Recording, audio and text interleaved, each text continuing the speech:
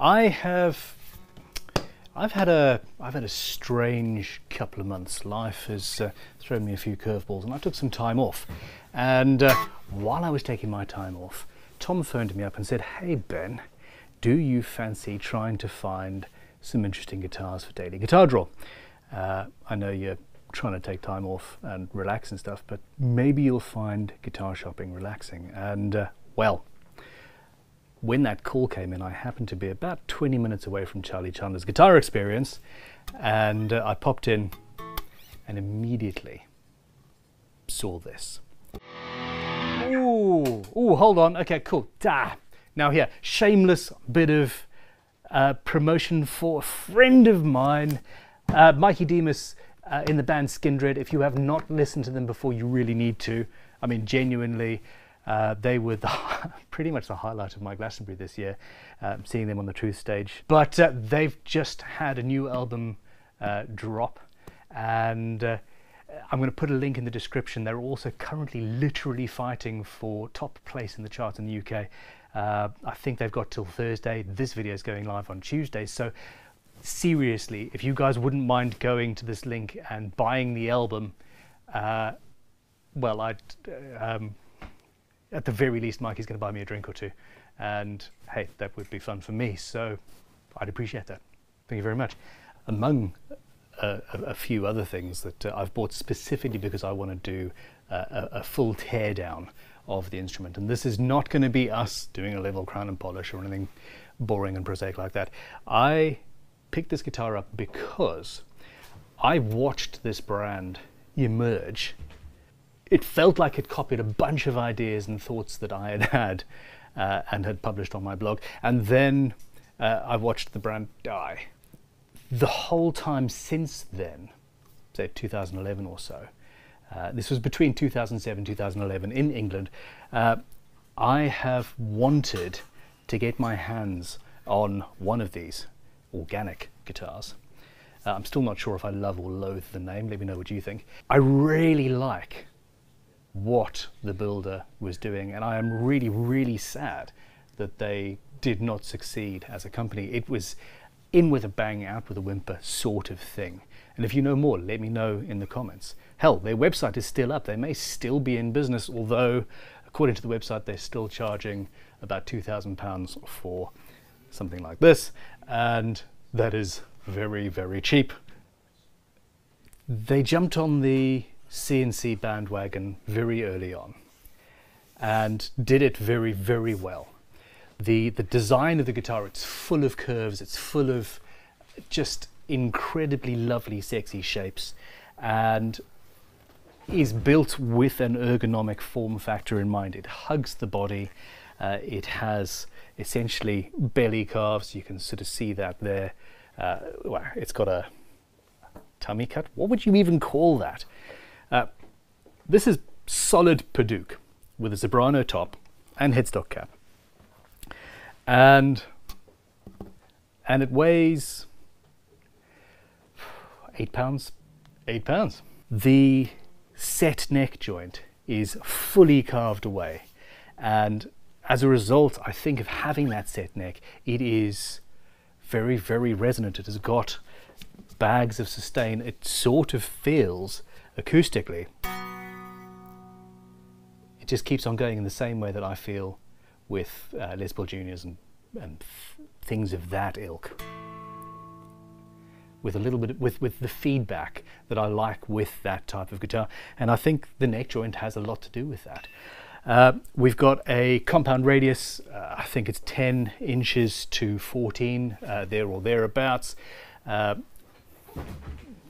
Clouson locking tuners. It's just impeccably made. This was also there at the rise of Bareknuckle pickups, and this is a custom set of Bareknuckles apparently. But then we start getting into the truly fun bits and pieces that can only effectively and efficiently be done with a CNC machine. Maybe. Fight me in the comments. And genuinely, this is going to be... I really want your opinion on this instrument. I'm not going to be doing any work on the guitar today. The whole point of the Luthier's Teardowns, well, is I want to learn more about how this was done and why. I really want to know why the company did not work out as well, and potentially because there's so much work, even with an instrument that is made with a CNC machine, doing a lot of the work. Hell, look at the top even. You know, the top has also got that curve, and then everything is rounded over and shaped. Hell, I wouldn't want to program that into a machine myself. We've got an oil finish with wax over the top as well. On top of that, applying oil finishes in a commercial setting is intensely time consuming. We would probably have to charge £3,000 or £4,000, probably even more. I'm putting a number out of my proverbial at this point, even if it was utilizing our machines out there. But let's have a close-up look. The logo as well. Just very clever indeed. Oh yes, don't forget, the other reason for doing this is that this guitar could be yours. It is on Daily Guitar Draw right now. Yeah, I regret that. I picked it up promising that we would put it on Daily Guitar Draw, raise money for the Dorset Guitar Museum, and they actually did what I promised. I kind of wanted to keep it for myself, slash maybe for the museum, but mainly for myself. Whenever I do things like this, people say, hey Ben, that's going to be a real dust magnet, you're just going to catch dust, etc, etc, etc, and that hasn't happened in this case. But what I've just done to you is I've made you look at the logo, and the whole time what you should have been looking at is the recessed washers of the tuners. This is something that I blogged about a lot back then. It gives you a little bit more mass on the top of the guitar, a little bit more height, a little bit more mass because you can have a slightly thicker headstock if you like. But in this case I don't think it's been done for that reason. I think it's been done just because, well, it's slick. We do have this Zebrano, book matched Zebrano going down the headstock, which is fine except for the fact that other than this little bit here on the body, you can't really tell that the Zebrano on the top is book matched. So personally I would have, that's what bothers me. Look, you've got a V pointing up towards the nut, and on the headstock the veneer's pointing towards the body. I think that it should have been the other way. You've got this sense of forward movement, and that V gets rid of that for me. A very, very nicely made nut, impeccably put together. The fretwork is, I think, well, I assume original, and again, very nicely done. It is a Macassar ebony, yeah, Macassar ebony fretboard. Nice, delicate position markers, smaller than usual, and on the side here you can see, I think that's been done on purpose. Normally at the 12th fret, if you see three dot markers, it means somebody's made a mistake. Same thing here, look at the scallop at the end of the fretboard there. We've got 12, 15, 17, seriously? Hold on, 12, 13, 14, 15, 16, 17, 18. This is the weird thing. Okay, it's actually, the body joint is somewhere between the 17th and the 18th fret. I've lost count, 15, 16, 17. It's, no, 16th and the 17th fret. That's Ben thinking and counting at the same time, which obviously doesn't work. The guitar does feel like the nut is in very slightly the wrong place for me. And I haven't actually measured the scale length yet, so I need to check that out. But look at these sexy curves. And you can just start to see that we've got a very, very nice neck joint in there.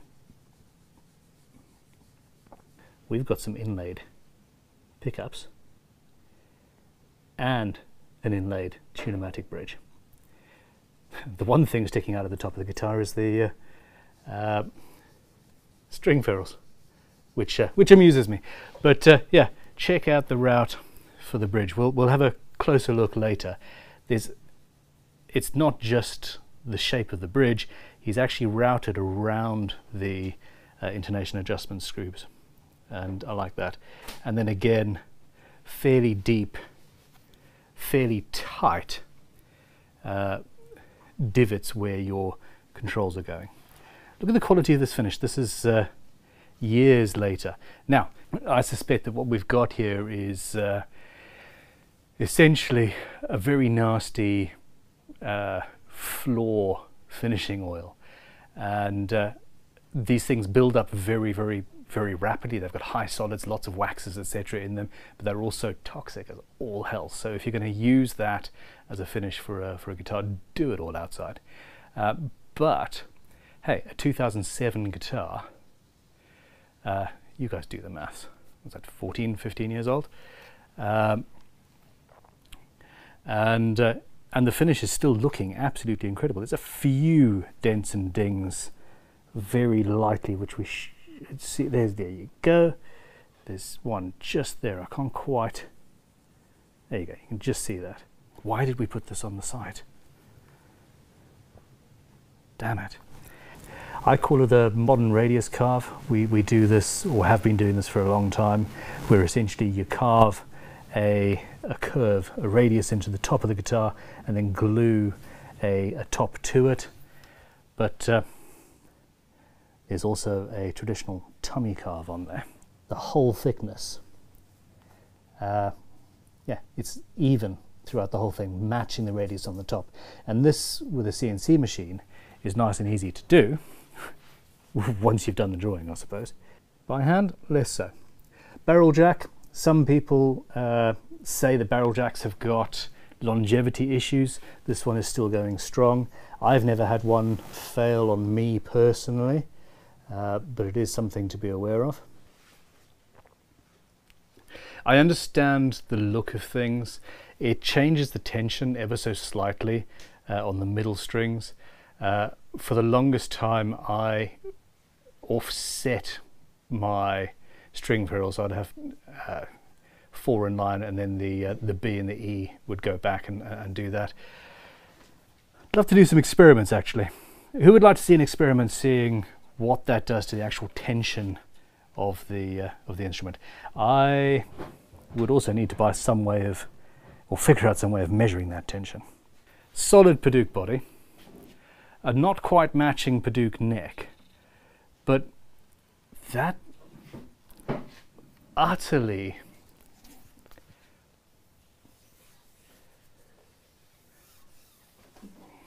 edge free, that's the way to say it. It's just incredible. It's so comfy. The neck is slightly offset C shape, potentially. Ooh, I can see where it's been sanded. Can you see that? If you look just there,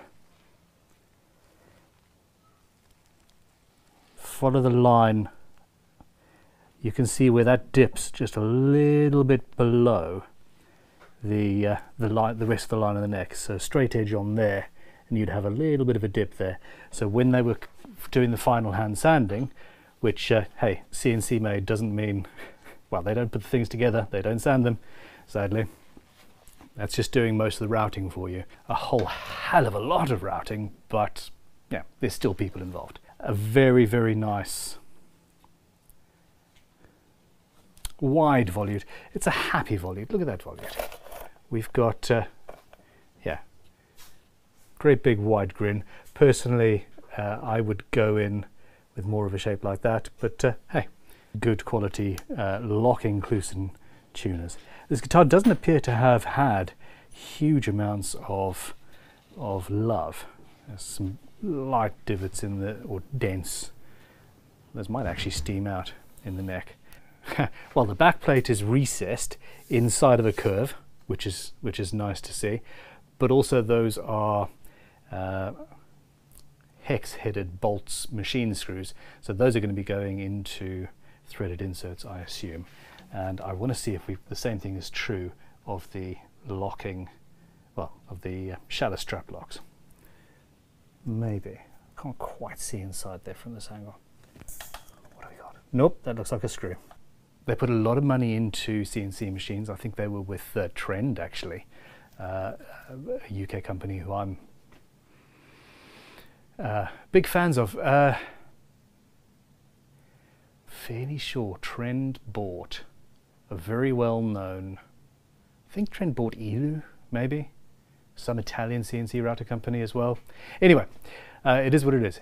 They were in bed with Trend. They paid a lot of money to have full-page adverts in all of the UK guitar press. They sent guitars to review seemingly every other month, and it was like, okay, we've had this idea, we've got this business, we've got some sort of investment somehow, bought a big machine, and smack, they were in everybody's faces, and which is fine and good.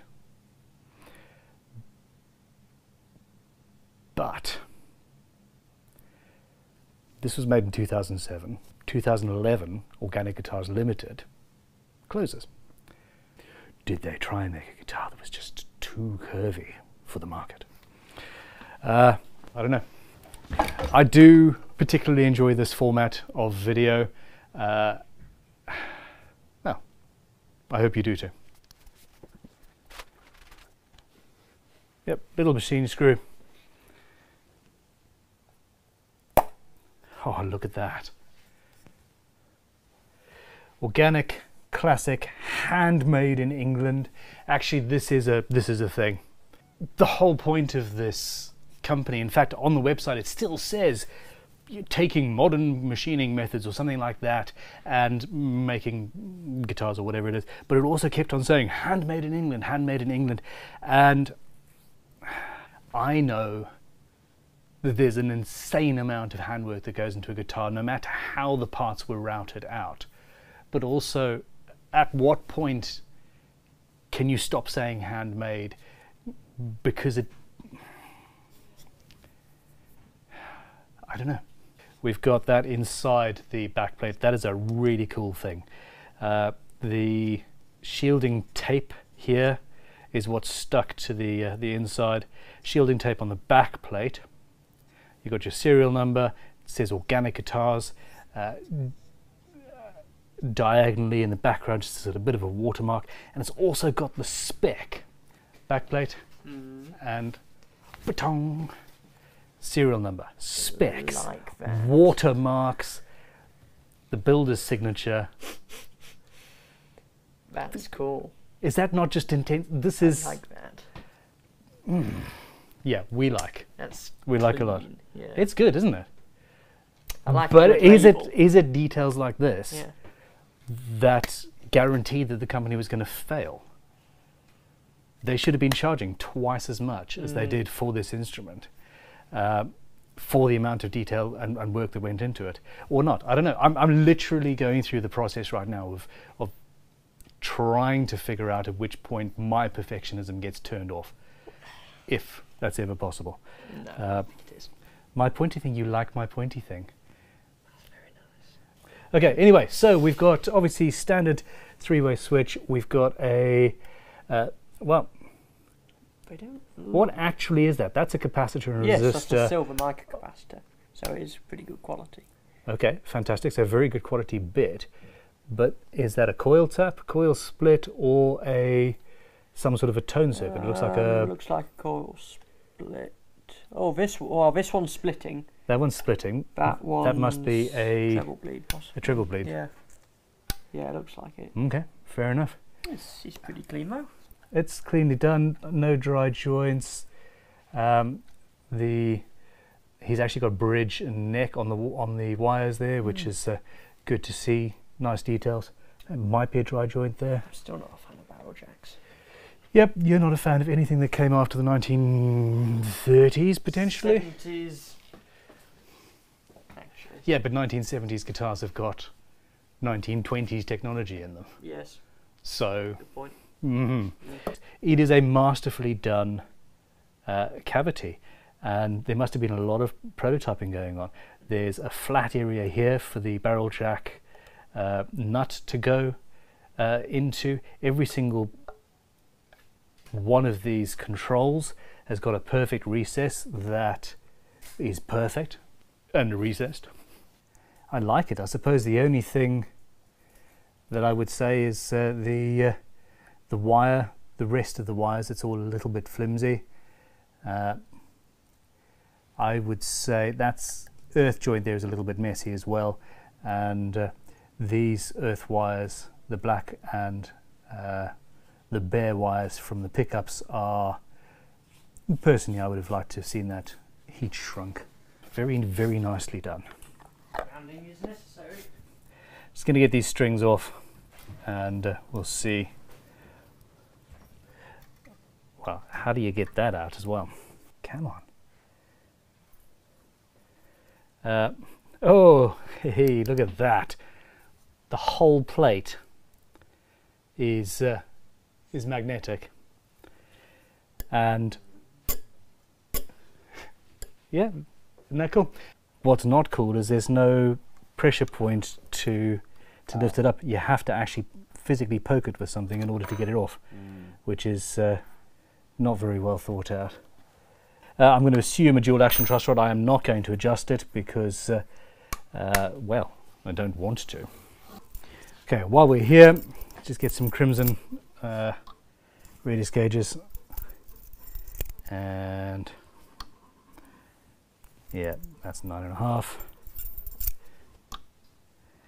Yep, we've got a 10, and I'm going to guess 14 at the end. Yep, pretty much. So we've got a 10 to 14 inch radius, and this is another point of contention.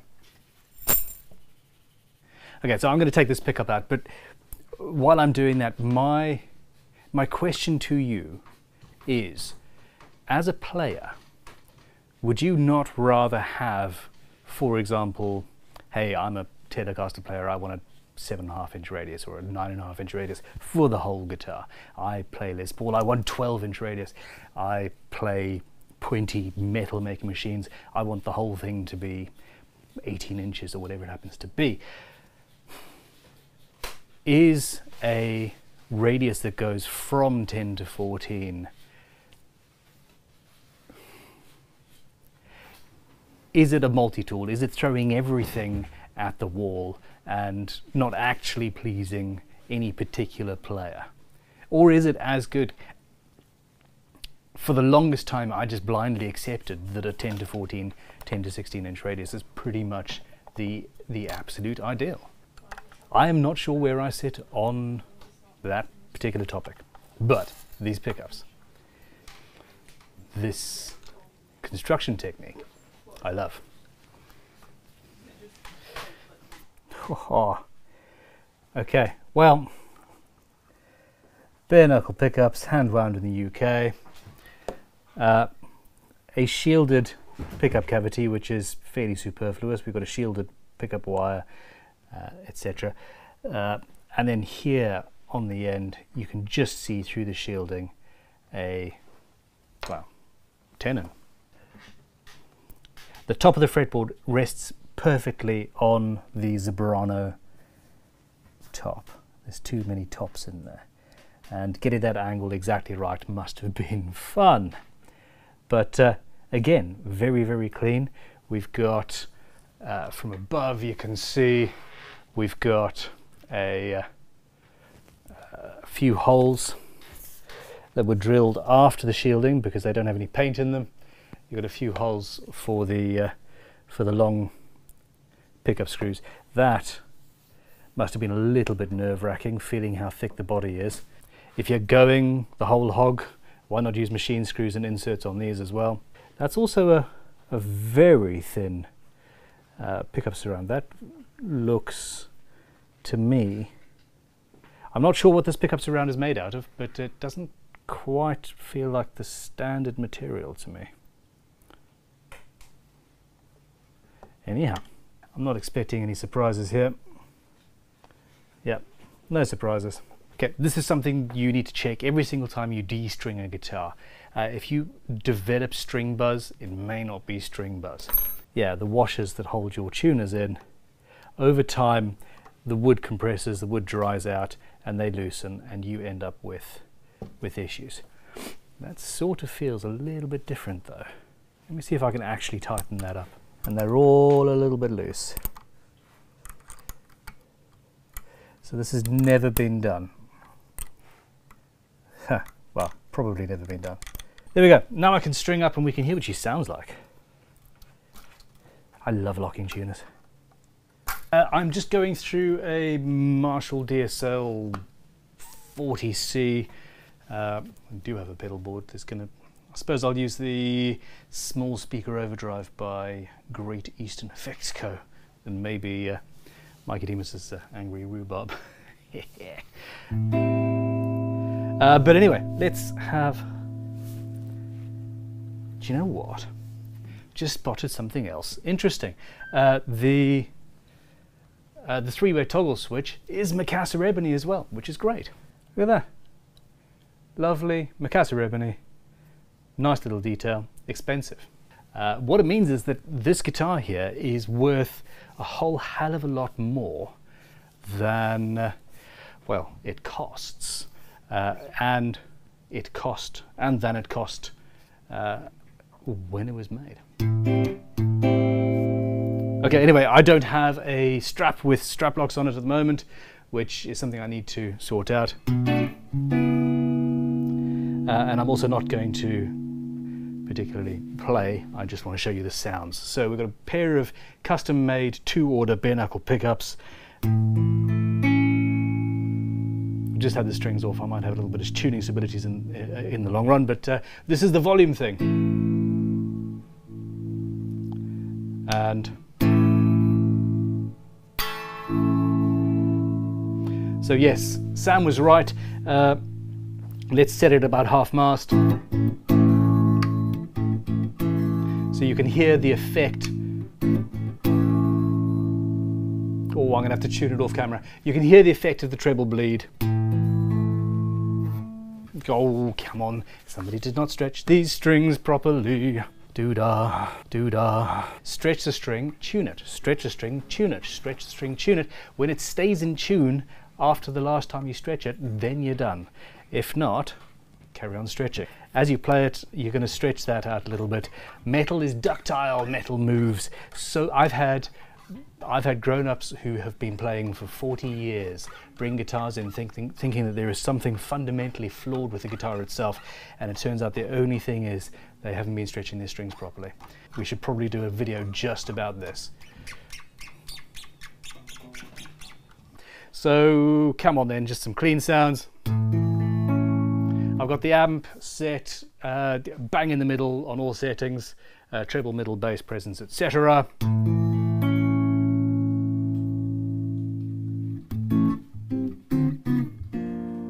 Neck with the tone rolled off. Middle.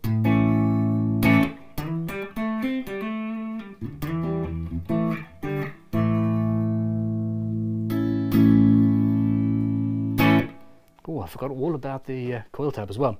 And then the bridge.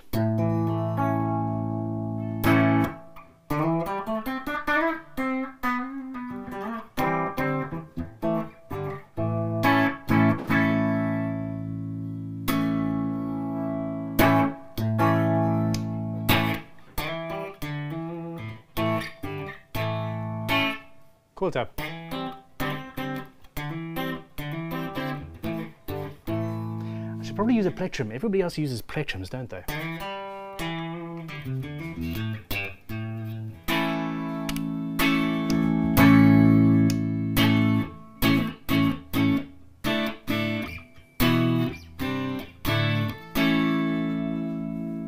Yeah, I just found a plectrum I've been looking for.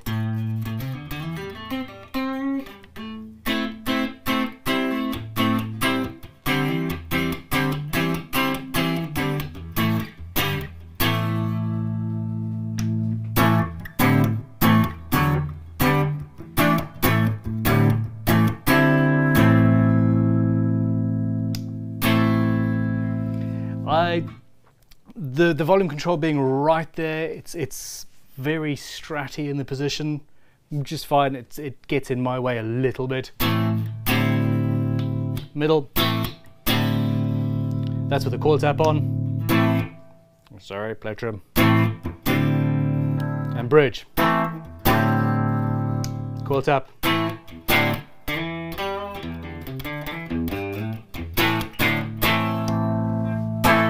This is an incredibly well balanced, essentially, what was it, 8 pounds. It fits on my tummy very well because it's got all of these curves and things. It's balanced perfectly.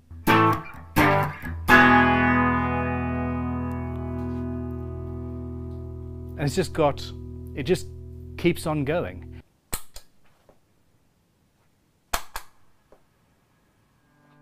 The Luthier's Teardowns, we have had them on the channel a lot, and then we took them off because it turned into a, oh, here's an interesting guitar, but yeah, I'm doing a level crown and polish, and that got boring. We are not going to do that anymore. We are getting interesting guitars, we're getting old guitars, we're getting random things, and a lot of them are going to be on Daily Guitar Draw, of course, because that's how we justify getting them through. A lot of them will be coming through from the or into the Dorset Guitar Museum collection, but the whole idea is going back to what my original thought was, which is looking at the instruments, finding the interesting things that were done to them to create them, to make the sounds, to make the looks that they have, and to learn from it and to inform my own building and your building. And I hope you enjoy this kind of content. So thank you very much for watching. Click like, subscribe, let me know in the comments. I said that about 14 times so far in this episode. I'm starting to talk like Tony Blair now. Going into politics. Yes. Let's not do that. Yeah. Come on then. Have a good one. Goodbye.